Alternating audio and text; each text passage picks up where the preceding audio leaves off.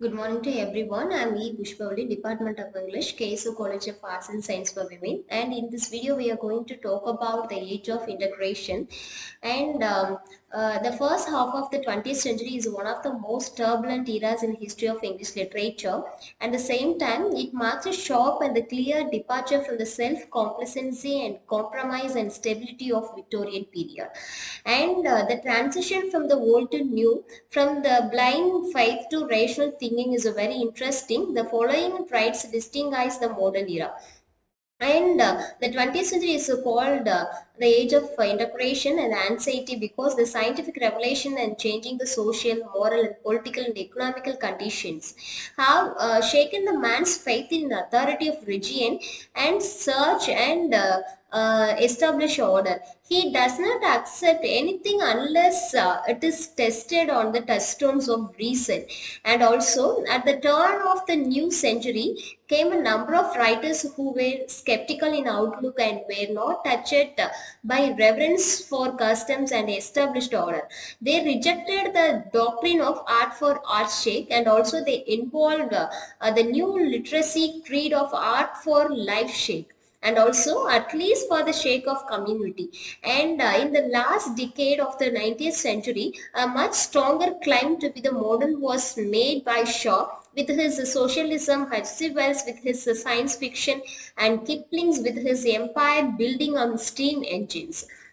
And the year 1900 marks the beginning of the end of the supremacy of middle classes standards of the thought and writing, and also the sorry conditions of poor living, along with the affluent sections of society, aroused the desires of take collections auction to improve the living conditions of poor working classes. The poor were no more helpless creature, and they had grown conscious of their sad predicament, and they pose a great challenge to the social conscience. And also they became the raw material of realistic novel and drama without the purpose. And the mid-Victorian writers Dickens, Kingsley, Reed, and Miss Gaskell, etc., were critical of the injustice done to the poor working classes.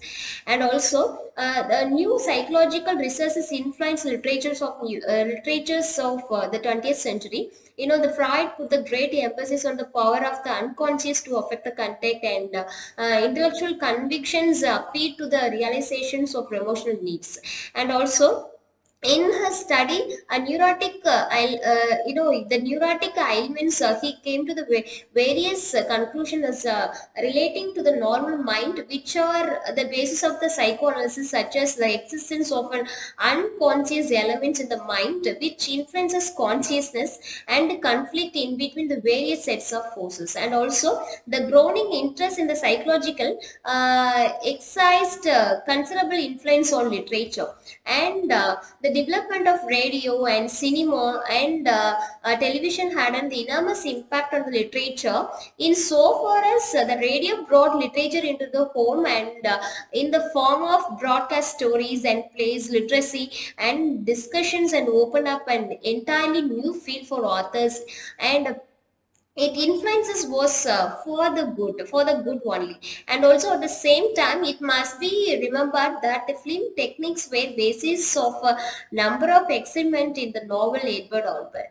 And apart from that, might have lot of other influences, like the growth and development of literature is inevitably influenced and conditioned by the mental and moral climate of the period, which it is produced. And the inventions of locomotive and telegraph, rapid and cheap intercommunication resulted in an intellectual revelations. And also printing was multiplied and cheapened, and literacy was no more confined to the cultural minority.